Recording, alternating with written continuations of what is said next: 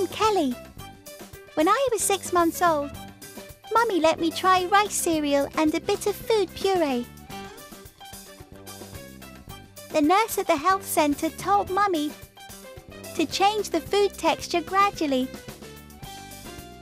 so that I could learn to chew. The nurse also said that I need to eat foods that are rich in iron. So Mummy put vegetables and meat into the rice cereal. I eat more and more rice cereal and gradually drink less milk. Now I am still breastfed because Mummy knows that breast milk is nutritious and makes me strong so that I won't get sick so easily. Yesterday, Mummy saw that I picked up things myself. She said she would give me a vegetable stalk and a spoon so that I could learn to eat myself. That's great!